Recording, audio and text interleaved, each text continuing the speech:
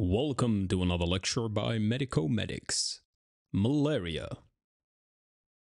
We will begin the lecture with a general introduction of malaria. We will discuss normal physiology, pathophysiology, symptomatology, diagnoses, differential diagnoses, and treatment. We will go through a brief case example and end with a summary. And for our med students, we recommend stopping and looking at our high-yield review. Now, malaria is a life-threatening infectious disease caused by Plasmodium parasites. They are transmitted to humans through the bite of infected Anopheles mosquitoes. Clinically, malaria is characterized by cyclic fevers and chills, reflecting the parasite's life cycle in our red blood cells. Now, patients often develop anemia due to the destruction of these red blood cells. Now, in severe cases, malaria can lead to complications such as cerebral malaria, which affects the brain, and multi-organ failure, both of which can be fatal if untreated. Now, there are 5 species of Plasmodium known to cause malaria in humans. The most dangerous among them is Plasmodium Falciparum. It's responsible for the majority of severe cases and deaths worldwide. Plasmodium vivax and Plasmodium ovale are notable for their ability to cause relapses. This happens because these species form dormant liver stages called hypnozoites. And these can reactivate weeks or even months after the initial infection. Now, Plasmodium malaria usually causes a more chronic and mild form of the disease. However, lastly, Plasmodium knowlesi is a zoonotic species, meaning it normally infects animals, but can also infect humans, and it has the potential to cause severe illness. Now, it's estimated that about 241 million cases appear globally every year, with sub-Saharan Africa carrying the highest burden. And vulnerable populations include children under the age of 5 and pregnant women. These groups are at increased risk of severe disease and mortality. Now, to deepen our understanding of malaria, it is important to examine how the Plasmodium parasites affect key organs and structures, particularly how they affect our red blood cells and the liver. Now, our red blood cells carry oxygen via hemoglobin, and they have an estimated life cycle of around 120 days in circulation. It is also important that RBCs remain deformable and flexible to be able to travel through capillaries. We also have the liver, mainly filtering blood and removing pathogens, but also producing clotting factors and detoxifying metabolic waste. Now, how are these important in malaria? Well, malaria parasites spend a significant part of their life cycle inside of these red blood cells. So normally, red blood cells are smooth, biconcave discs, as seen here in these illustrations, and this structure helps the RBC to travel easily through our blood vessels and efficiently deliver oxygen. But when infected by Plasmodium, the shape and function of RBCs can change dramatically. So in malaria, for example, with Plasmodium falciparum infection, the RBCs can become sticky and irregular in their shape, and this can lead to blockage in small blood vessels. This is a major cause of complications like, for example, cerebral malaria. Furthermore, the parasite destroys the red blood cells because it multiplies inside of them, and this leads to the anemia we see clinically in malaria patients. Now, the liver plays a critical role in the malaria life cycle. Why? Because when a mosquito injects Plasmodium sporozoites, these first travel to the liver, And this is where they then invade our liver cells and multiply silently before entering the bloodstream and affecting our red blood cells. So the liver stage is crucial because it's the window when the infection is asymptomatic but expanding. Now let's focus on the pathophysiology of malaria. So it all begins with the mosquito bite. An infected Anopheles mosquito bites a human, injecting sporozoites into our bloodstream. These sporozoites then travel to the liver where they invade our liver cells or hepatocytes, and here they begin to replicate. So the sporozoites multiply and mature into merozoites. And when the liver cell bursts, these merozoites are now released back again into our bloodstream. Now, moving along in our bloodstream, these merozoites will infect our red blood cells. And while they are inside our red blood cells, they undergo asexual reproduction, all of which leads to an even higher level of merozoites. Eventually, the cell is ruptured, so these merozoites are now released. And when this happens, due to the synchronized rupture of our RBCs, we see cyclic fever. Now you can also see this illustrated right here, where we have the infected primary mosquito biting a human, releasing its sporozoites. These enter our liver cells, maturing into merozoites. The liver cell bursts and they are released into our bloodstream. These then infect our red blood cells, undergo asexual reproduction, and the cycle continues. Now, another interesting and important point is that some of these merozoites undergo further development. So some of these merozoites develop into gametocytes, both male and female forms. So now we have circulating gametocytes in our blood. And when another mosquito bites this person, it can ingest these gametocytes. And inside the mosquito, these gametocytes fuse and mature. So now this mosquito has become infected, and it can fly off and infect someone else. And so the cycle of malaria continues and spreads. Now let's review the common symptoms of malaria and what they mean for the patient. Now the hallmark symptom is fever, which occurs in cycles as the parasites, if you remember, multiply and rupture our red blood cells. Furthermore, patients can experience headaches, common sign of systemic infection. They may report dry cough due to mild irritation in the respiratory tract, although malaria primarily affects the blood and liver. Liver enlargement occurs because the liver is one of the first organs invaded by the parasites during its life cycle. And the liver works hard to filter infected cells and clear toxins, so this can lead to enlargement.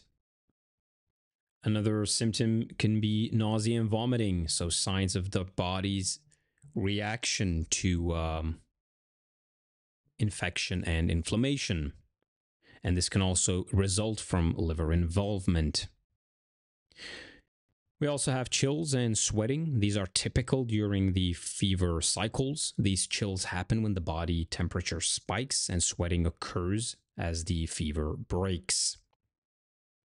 Back pain and muscle pain reflect the systemic inflammatory response and the destruction of red blood cells, which affects muscles and joints. Finally, spleen enlargement happens as the spleen filters and removes infected and damaged red blood cells from our circulation. And this can cause discomfort and increase vulnerability to rupture in severe cases. So by understanding these symptoms and their underlying causes, we can better recognize malaria early and provide effective treatment. Now here we have the pathophysiology connected to the related symptoms. So if we have red blood cell rupture and toxins release, we should see cyclic fever, chills, and sweating. If we have hemolysis, so the burst of red blood cells, we should expect severe anemia and symptoms of tachycardia, pallor, and fatigue. If it's liver involvement, we expect jaundice and elevated bilirubin. What about capillary blockage? So, in more severe malaria, typically by Plasmodium falciparum, we can see cerebral malaria, so confusion, seizures, or coma, and multi-organ dysfunction like acute kidney injury or respiratory distress or liver dysfunction, etc.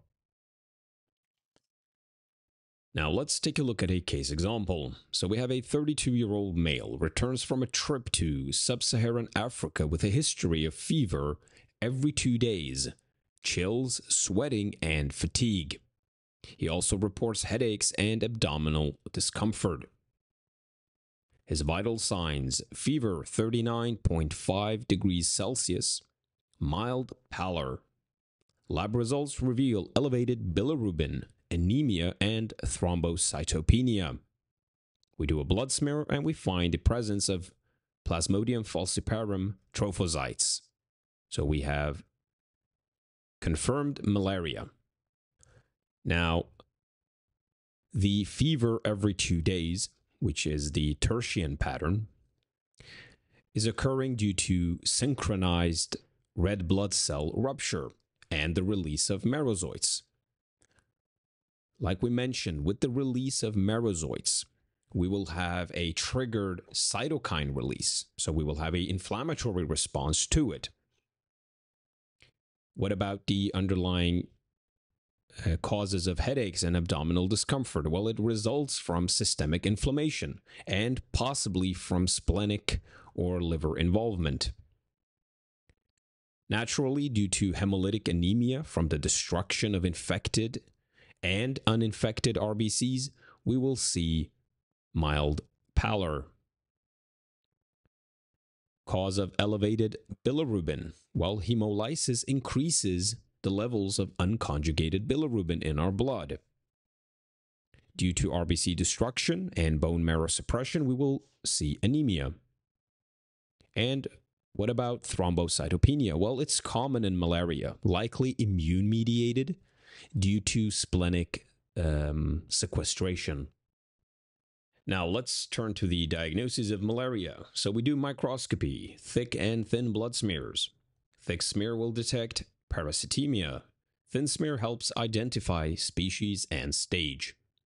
We can also do rapid diagnostic tests where we can detect Plasmodium antigens, especially Plasmodium falciparum. Additional testings could be PCR, used in specialized settings for species confirmation.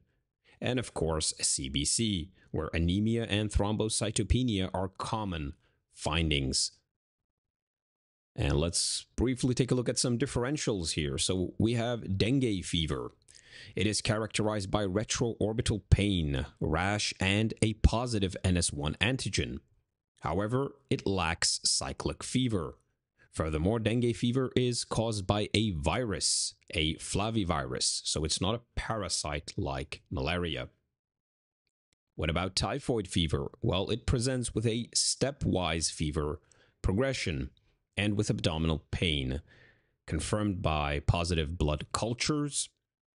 It is also caused by a bacterium, not a protozoan parasite like malaria. And the causative agent of typhoid fever is Salmonella typhi. What about sepsis? Well, it involves generalized signs of infection, but without parasitemia on smear. It is most often bacterial in origin, commonly gram-negative bacteria, so not a parasitic infection. And finally, leptospirosis. It features fever, myalgia, but leptospirosis is caused by a spirochete bacterium. So again, not a protozoan. Now, how do we go about treating and managing malaria? So if it's uncomplicated malaria, which refers to symptomatic malaria without signs of severe disease or organ dysfunction, and of course with the patient able to tolerate oral medication, then we give ACT. which is artemisinin-based combination therapy. If it's caused by P. vivax and P. ovale, we add primaquine to eliminate liver hypnozoites. But here is an important clinical tip. Make sure you test for glucose 6-phosphate dehydrogenase deficiency first. Now, if you're wondering, like I did, why do we check for glucose 6-phosphate dehydrogenase deficiency before giving primaquine? Because, first of all, primaquine is an anti-malarial drug used to eliminate the dormant Plasmodium, vivax, and ovale liver forms called these hypnozoites, right? These are the ones that cause relapses. However, primaquine can cause oxidative stress in our red blood cells. So in people with glucose 6-phosphate dehydrogenase deficiency, their red blood cells lack enough of this enzyme to protect against oxidative damage. So when given primaquine, these individuals with the deficiency can develop acute hemolytic anemia, where their red blood cells will break down rapidly. Therefore, testing for glucose 6-phosphate dehydrogenase deficiency before prescribing primaquine is actually very crucial to avoid this potentially severe side effect. Now, what about severe malaria? Well, in severe malaria, we give IV artesunate, which rapidly clears parasites in severe cases, and of course supportive care like fluids, blood transfusion if needed, renal support. Then of course we have monitoring, where we do daily parasitemia check to confirm clearance. Now there are of course many other ways to deal with malaria, mainly prevention. There are chemoprophylaxis, so travelers to endemic areas can be given doxycycline or mefloquine, etc. There is available vaccination, mainly approved for children in the endemic regions.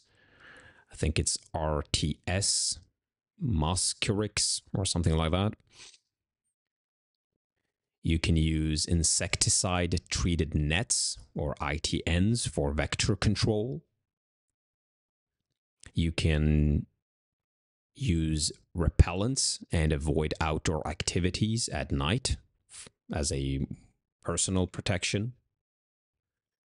Now, there are some very severe potential complications of malaria, like cerebral malaria, right? Seizures, altered mental status, even coma. Severe anemia due to the RBC destruction and bone marrow suppression. We can have kidney failure resulting from hemoglobinuria and reduced perfusion, etc. So in summary then, causative agent is Plasmodium parasites transmitted via Anopheles mosquitoes. Symptoms can include cyclic fever, anemia, and even organ damage. We diagnose it with blood smears or rapid detection tests. Treatment, ACTs or IV artesunate for severe cases, and primaquine for relapses. Prevention, mosquito control, chemoprophylaxis, vaccination. Potential complications include cerebral malaria, kidney failure, and severe anemia. And here we arrive at our high-yield review of malaria. If you're a medical student, we recommend taking a pause here to study. And that's the end of the lecture. Thank you for listening. Please share, like, and subscribe for more weekly videos.